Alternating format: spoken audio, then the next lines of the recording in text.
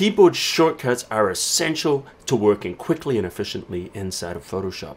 Today, I'm going to show you 5 of my favorite keyboard shortcuts that you're able to use every day. This is going to boost your productivity and make it easy for you to do things that would be difficult to do otherwise.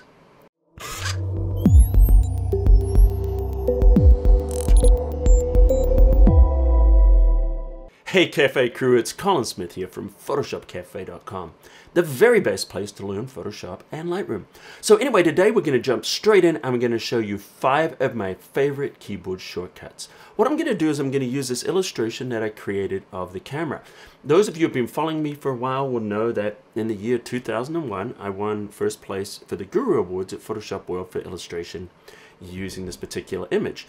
So this is an illustration that I created 100% in Photoshop. I didn't use Illustrator, I didn't use any 3D or photos or anything like that. This was created entirely from scratch inside of Photoshop. And so you can see because of that, we've got a lot of different layers. So the first tip I'm going to show you is how to quickly select something. So what you want to do is have the Move tool selected, which is the V key. And then say I wanted to work on this section here, I would hit the Control or the Command key and click. And this enables you to select individual layers and work on those. So if we wanted to grab maybe this part, you can see how we can do that.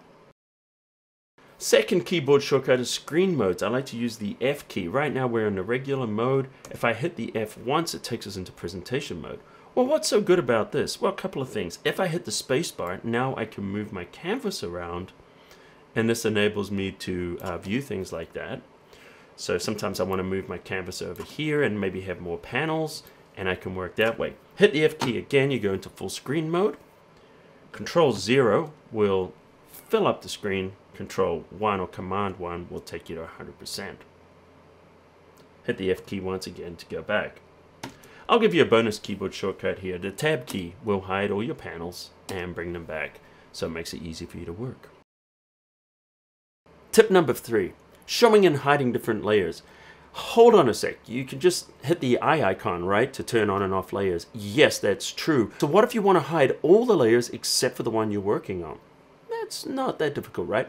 But what if you want to turn all the other layers back on and preserve the ones that are hidden and shown? If I turn off this particular layer here and I'm hiding this layer, and now I'm working on this top layer here and I want to view this by itself, I could click and show hide all other layers, right? And then we can see, okay, there's that layer I was working on. And then we can right click again and show hide all layers once again. But notice what happens when we do that, this layer stays on. So what if we want to keep this one off and go back to the order? Because a lot of the time, I might be working with layers and I could have 5 or 10 layers turned on and off, and I want it to remember that that's those states of those layers. Okay, so once again, this is the layer here we want to show and hide. This time hold down Alt or Option, click the eye icon, and it hides all the other layers. Now to bring them back, hold down the Alt, and that would be Option on Mac, and click on that eye once again, and it brings back all the layers, and look at that. That one there was remembered. Okay, tip number 4. I like to work in a composite layer. What does that mean? Well, say for example, I've got an illustration here, and I've got tons of layers, and I want to do something to them, so I want to kind of merge them to work together, but I still want to be able to get into them. Yeah, I could use a smart object, and check out my tutorial I did last week. I'll give you a link underneath on smart objects. Let me show you how to create a composite layer. So I'm going to select all the layers that do this camera. I'm going to start at the very top, and I know these are in layer sets, but it doesn't matter. I'm going to go all the way down to here. Holding the Shift key is going to select every single layer in between. Now what I want to do is dump all of these onto their own layer on the top. So if I hold down Shift, Control, Option, then hit the E key, what happens is at the very top now, I have created a merged version of it. So sometimes this could be useful if I want to create some kind of an effect, like maybe I want to do some kind of an Orton effect on here. I'm just going to do a blur.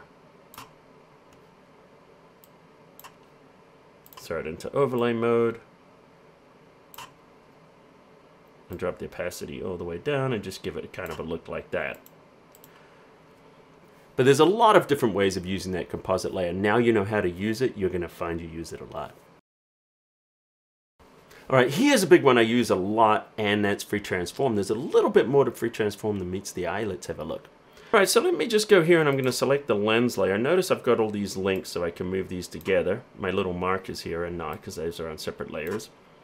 And what I want to do is transform this. So I'm going to hit Control T or Command T, and that brings up the free transform dialog box. Now, if I hold down the Shift key and I drag this, I can scale this up and down. Let me just hit Control Z, go back. If I want to make it longer from the middle, if I hold the Alt or the Option key, notice I can drag it out both ways, or like that. If I don't hold the Alt or Option, it just moves this way. So if I wanted to make more of a pancake lens, I could do that. Move it into position. Then if we right click, we've got all these distortion menus available that we could do all kinds of different things to it. So if I want to flip it vertical, notice our light's now coming from the other direction. So I have a question for you. What's your favorite keyboard shortcut? Drop it in the comments underneath. In fact, if we all drop our favorite keyboard shortcuts in there, we can start to build a useful resource in the comments of a bunch of really cool Photoshop keyboard shortcuts. In fact, maybe I'll take some of the best ones, either do a tutorial and give you guys a shout out for whoever did it, or maybe I'll just put them on photoshopCAFE. We'll see what happens depending on what kind of comments we get underneath. So anyway, if you enjoy these kind of tutorials, don't forget to check out my other tutorials at photoshopCAFE, because I use keyboard shortcuts a lot in my tutorials. And if you liked this tutorial, don't forget, smash that like button into dust. And if you want more like this, hit the subscribe button, because every single Tuesday and sometimes on Saturdays as well, I do a new tutorial on Photoshop Lightroom and also some gadget reviews and things. So anyway, guys, thanks for watching. Until the next time, I'll see you at the cafe.